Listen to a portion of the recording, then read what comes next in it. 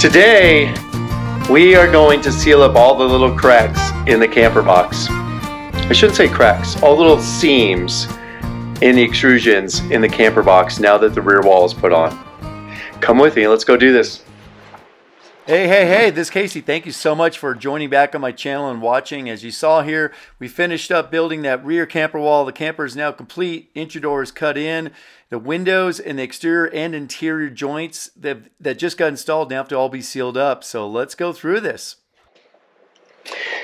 All right, so first of all, make sure you've got clean hands, because anytime you got a little caulk on your hands, it gets on your paper towels, your roll of paper towels, it gets on your bottle of rubbing alcohol, your water bottle, you got on your gloves, rip those off, replace them. Make sure we're not spreading this caulk around. Check yourself, make sure you haven't like dipped yourself into it, leaned into it anywhere. So that's one thing. So I always am trying to be really careful about that. And I'm also making sure I'm peeling the tape in a way where it's not going to push it back onto myself or fling it onto the camper wall or something like that. And so be really, conscious of all that. So I know I have my clean hands, even though I'm working without gloves at the moment. I'm working on glove size my fingernails so I can peel this tape off. You can see I've got the tape overlapping the seams that I just have caught. I've peeled all around here. I've got a couple of more pieces to peel off. I know that I have some good seams along here, so I can peel that tape off. And now I'm working on this tricky area. I've got a little more up there. I need to work on this other 45-degree angle, which are tricky because I don't have a cap to go over them. And it's just an open butt seam at a 45-degree angle. So I want to make sure that's sealed, but really just from a visual and aesthetic piece. If a little water gets in there, it's only getting in the extrusion. It's not getting anywhere else, but nonetheless, I don't want any water getting in anywhere. And so I just want to peel it off. So I know this one's going to be messy. So I'm going to try to make it as least messy as possible by making sure I'm peeling off little sections of tape, peeling them off, the ones that are on top first, and peeling them off so that way I'm not pulling up really big chunks of tape that are going to fling around and so forth. And that one, just trying to get it off my hand, it stuck to my hand, the tape, and then a little bit of the sealant got out of my finger here, so a little bit of rubbing alcohol and a paper towel cleans that up. Now, one thing I have to be aware of is not only making sure my hands stay clean so I'm not spreading this anywhere, but also my paper towel. I am going to use this for a little bit of cleanup here and there. So like here I can see a tiny little bit of that sealant adhesive just got kind of stuck there from the tape. So I want to make sure I'm not like spreading any more caulk from that. So I clean my hand on one side of this paper towel that has rubbing alcohol in it, and I'm cleaning the wall at the other side. So I'm going to be cognizant of that. Pretty soon, if I feel like that is getting loaded up with caulk and don't really have a clean edge or surface to clean up with, I'm just going to discard it. I've got my trash can right below me here, so I can put the paper towels and the discarded tape that I use, this masking tape, to block off these sections, to mark them off, and I can put them right in the can here, so I'm not walking very far. You can see probably also I have my ladder right here, and I'm using my ladder right here as a stand for storing these supplies that I'm using. But also, I'm working low, and as I start working up, I'll work up the ladder, and as I go up and I peel off a piece of tape, then I'll walk back down the ladder, put it in the trash if I don't feel like I have a good clean shot to just drop it in. And when I get back down the bottom of the ladder, instead of walking back up to the top and peel off more tape there, I'll now work on tape here on the bottom again, and then go back up on the ladder, peel some off, walk back down again. So I'm not going up and down the ladder more than I need to. Going up and down the ladder obviously adds a safety risk. Every time I go up and down, there's a potential of slipping, falling, and certainly I've had those moments where I've come really close. So I want to reduce those. So I come back in here, and again, this is going to get a little messy, but that's okay. I'm going to clean this back up, and I'll show you how I'm going to do that. One of the tricks with this tape, and this tape is a little bit problematic of that in particular, this thinner tape that's blue, is it does coil up, and it really has been a problem with this tape in particular, this thinner blue tape, whatever brand it is, I don't remember. I've found that the green tape, which is I believe from Frog, doesn't actually peel up as much and doesn't also rip as much. Yeah, this is Frog tape. And so I found it to work better than the blue tape that I'm using. And sometimes you just get whatever's on sale. This is by Clean Release. painter's tape. I've not found it to work as well. It also tears more easily. And one thing you don't want to have is it tearing on you, because it just makes a lot more work and time, and it leaves little parts behind. Then you have this residual you have to clean up, you know, the extra tape and stuff. So really, this is worth spending a few more dollars on some better tape to make this job go a lot smoother, easier, and cleaner, especially when you're dealing with the sealant adhesive that's wet and you don't want to disperse it. I certainly want to be taking this tape off when it's wet, because if I wait till it's dry, I'm going to be ripping the sealant, or the tape's going to get stuck under the sealant. I certainly don't want that. So this is really to give us some nice clean lines and edges. So I'm going to start down here, and this is a tricky one for sure, because it just happens to be that the only really clean edge to get to is right down up against some of the, or very near some of the caulk I just did. And there's another little trick here too. You know, I'm going to peel this towards, nope, that just ripped off. That's okay. I'm going to discard of that. And there's a whole bunch of tape here, so we've got some overlap of this tape. But I'm going to peel it off towards surfaces here. And the reason why is that way I'm not pulling the caulk away and flinging it. And see, here in this seam I've got a lot of overlap. So I've got a couple things I can do. I can try scraping some of this off with a paper towel right now while I've got a little bit of tape on here still, so that way the overflow of the sealant is getting on the tape and not just you know, spreading all around on here, which I don't want. I want a nice clean edge. But I think I still can get most of this sealant off with the tape itself and not have as much left over to have to smooth out. So I'm going to try that. And that is the purpose of the tape, is to not only give us a clean edge, but to also capture some of the extra sealant, which is really, it's really hard to get an exact real good flow of sealant in these corners here and stuff. And you can see right there, unfortunately, the tape kind of flung back. It pushed the sealant that was on there onto my hand. So I'm going to clean up my hand, and then I'm going to discard of this paper towel. Make sure I'm going to clean, using a clean surface on this paper towel to get that nice and cleaned up. And that way, again, I'm not spreading any of this sealant around. So that'll go away. Unfortunately, this tape ripped here. And so I'm going to use my fingernail here. And this may be a good spot to pull out a little tool.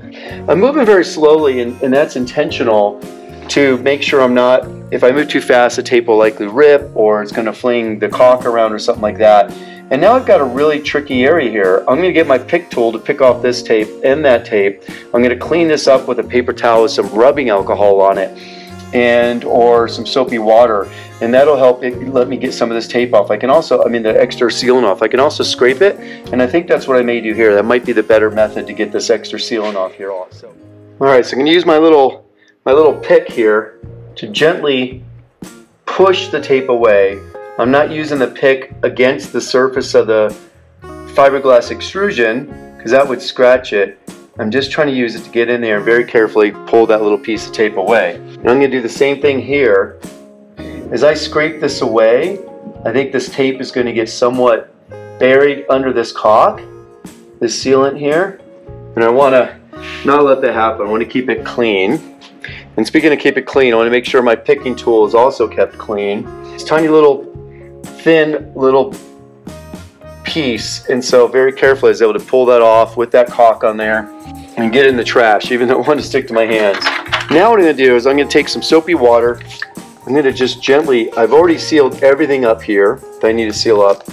I'm just going to gently spray that down so that I can take a scraping tool and even and just scrape this extra caulk off very carefully, so I can try to keep a nice clean presentation of this. Again, this is really more here for looks, although it is doing a little bit of a job of sealing. And I'm going to take a paper towel, some rubbing alcohol, and put it in there to clean off my little caulk smoothing and removal tool. Just keep that clean, and plus rubbing alcohol that's on here will also work to prevent it from not only sticking to the caulk tool, but also create as much of a mess. Make sure I'm really sealed up nicely. And now I'm going to take my disposable rubber glove, and I'm going to put this on, because because I'm going to use my finger here to really smooth out this remaining sealant here, just to make sure that I have a really nice edge in sealant. I can do this a little more finely, a little more control, and there we go. That's nicely smoothed out, much better than it was. By no means is this perfect, but it's pretty darn good. It will work. There we go. Now I'm getting really the look that I wanted. I'm just trying to be very careful here to not only make sure that I have this seam covered, but it's also nice and smooth, and that is. So now I'm going to leave this while I've got this glove on. I'm going to go take care of this tape up here. Let's go take care of this one. This one's going to be another tricky one. And this one's going to be tricky because, again, it's another one of these 45s. We've got a lot of little tape in here. And I'm just going to very carefully start with the top piece and slowly remove it and even wiggle the tape a little bit as I go up. And now that it's coming close to being done, I want to stabilize it with the hand with my glove on it, since this tape has some caulk on it. And that way I'm not getting that caulk in my hand, and I've got that nice and cleaned up. Now I'm going to come back and remove this final piece here, starting at the corner with my nail. There we go. Okay, now I'm feeling pretty good about this seam here, but I need to smooth it out again. So I'm going to do the same thing, just get a little bit of soapy water on there. And I think what I'm going to do is, before I use the caulk tool to remove any more, I'm just going to come in here with my finger in this glove and just try to smooth this out once again, because that seems to work really well. And I don't have too much caulk here to have to really remove any. So I'm going to try this in a couple different directions. Start with a fresh, clean finger. There we go. Make sure I don't have any real parts sticking out here on this leading edge that'll be in the wind. Really clean that out. And you can see I've got a couple little extra spots here, so I'm going to clean those up. I probably should have, before I did that, sprayed a little bit of soapy water along here, and that would have kept that clean. And I think what my little caulk smoothing tool here and little alcohol and on it, and the soapy water on the caulk, and I can really nicely smooth this out as I'm doing. And I'm just going to keep taking this all the way down this line just to keep it a consistent look on this. And now I'm going to take a dry towel and I'm just going to wipe up the water here, the soapy water, just to make sure it doesn't get in anywhere. And just going to do a little inspection, make sure everything looks good. I'm happy with it, and I am. It looks really great. And I say great, right? This is it's about as good as you can get with these little fine edges, and really with manual tools here. This seam here was put on. We put this lower wall on, or lower floor, upper floor, on back when we built the camper originally. We put that rear wall on and the lower floor on to really strengthen and button all that up, while I kept the lower section off to make sure I could get in and out of the camper before I cut the entry door in. So this was done a while back, and it's got a bit of a rough bead here. It didn't get done quite as well. Granted, this is when we were building the camper, and we had to put clamps on this to hold this up, and so there's a little bit of a challenge with it. It's ill perfect, but I'm going to come back and I'm going to clean up that edge with a little blade on it, and I'm going to show you how I'm going to do that. And I'll do that before I put these caps on and get everything all nice and cleaned up. But now I'm really happy with this. Take a look. Let's get a closer look here. So you can see that 45 looks really nice. The leading edge here of this line looks nice and smooth. It doesn't have really any like little mountains to stick out or anything. It's pretty clean along here. It's not perfect, but it's pretty clean. This 45 here again is really the key part. That's nice and clean. It doesn't have any real bumps or anything that catch water, you know, or air, and so that looks really great. So I'm happy with that. So that's my few little tips and tricks for sealing up these seams after you put everything on. So now I'm going to go in the inside and do the same thing for the inside. And that'll be coming up in a future video soon. I'm going to go ahead and wrap up this video with more of the exterior cleanup and sealing. and then we'll get to the interior and windows next. All right, so a few little tips on caulking up all these seams here. One is mask them on both sides. I've already pulled off the masking tape on this other side now that I've caulked it. And you want to pull off the masking tape, I think, probably within about 15 minutes because that's roughly the cure time. What I like to do is try to apply as little caulk as possible so I don't have this overlap. Sometimes it doesn't go really smoothly, and so when I'm pulling out the tape, there's a little bit of a wall of caulk that gets left behind. And so I can come back in and smooth that out. I could sort of be more careful and do it with some more tape, but I feel pretty comfortable with this. And like in these corners here, I can always push it into the corner where this is just going to be covered up with the cap anyways. Right here, I've got this big wall here that's built up when I pulled off the caulk tape. Let me see if you can see that here. So this big wall of caulk right here, it's really messy, right? Or I should call it sealant because that's really what it is. So what I'm going to do here is I'm going to try, I know you can't really see the detail here, but I'm going to try to come in very carefully. I'm going to plant my arm on the camper wall here to stabilize it. So I've got a really good stable arm so I'm not shaking as I move and as I walk. And try to really get a stable platform for my legs as well, my feet on the ground in a really wide pattern so I can lean into it but not have to walk, because every time you walk you kind of bounce your hand up and down. So I'm going to very carefully now pushing this wall towards the tape that's here. And what I have here, of course, is this 45-degree butt seam between these two pieces of extrusions. And so I want to push it into that seam to make sure I have that well sealed. And then under here, I can let it smooth out because I'm not going to have any kind of wind or water resistance down there. Now I feel really good. If I pull the camera back over here, I think you'll see that looks really great. Now I still have to pull off this lower blue tape, so there's still a risk that that's not going to go really smooth. And while I've got some caulk on my hand, some sealant on my hand, I'm going to smooth this out a little bit. And a little string of the sealant just came off there, and sometimes these sealants do that. I've got a dirty glove now, so I'm going to go ahead and change out this glove, discard it. These are the cheap disposable gloves, and that allows me to make sure that I can change them pretty regularly, keep my hands nice and clean. Do that, but there's also times when you need to have your gloves off, such as peeling this tape, or at least have one glove off. And when peeling this tape, you really have to grip an edge, and to grip that edge, you really need a free hand. And so I very carefully pull this. I do pull it slowly. I did have a little too much caulk here, even on the lowest setting on the electric caulk gun, and moving pretty quickly. There's still a little too much caulk to fill in these little small grooves here. And that now creates a little horizontal wall, which of course water will sit there. It's not going to get in the seam because it's fully sealed. This is fully glued on with sealant all the way across it.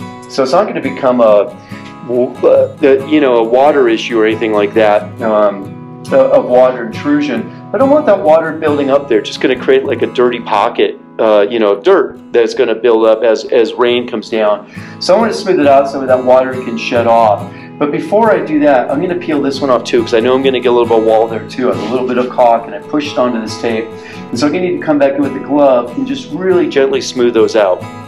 These 45-degree miter joints are really tough because they are flush, and so it's pretty hard to hide the caulk on those. There is no cap to go over those, at least that I've received. So I'm going to peel this one off. I'm going to try to do it nice and carefully and slowly so I don't string or fling this sealant anywhere, including onto myself, so I keep myself clean. And I come back in and just try to smooth these out nice and gently. I'm going to do a little trick that I'm going to show you by not only putting the gloves on, but also wetting them. And by getting them a little wet with either water or soapy water, that'll smooth that out. Sometimes I don't have a soapy water handy, but that works really well. If I've got alcohol handy, rubbing alcohol, I'll just use a very light coating of that on a paper towel. I'm going to get my rubbing alcohol handy, my paper towel handy, some water. So I'm going to go ahead and just get this paper towel just slightly wet, and that'll help. Now granted, all these adhesive sealants, for the most part today, all cure with moisture. So this is going to force it to cure pretty quickly, and that's a little bit precarious. So what I'm going to do, instead of even using gloves, I'm going to come with this wet paper towel, and my fingers pressed into the shape I want the caulk and just gently push it in there. And I notice I have my eyes right down at the level of the camper and my right down at the level of the sealant that I'm trying to push out, so I can see it really well. I'm not working on some angle to miss that little bit of a variation in how it sets. This one's going to be tricky here, and again I'm going to try to get my eyes so I can really see, make sure not putting my sleeve into any fresh caulk, and yet also using it to stabilize my position, and meanwhile also looking back at my work.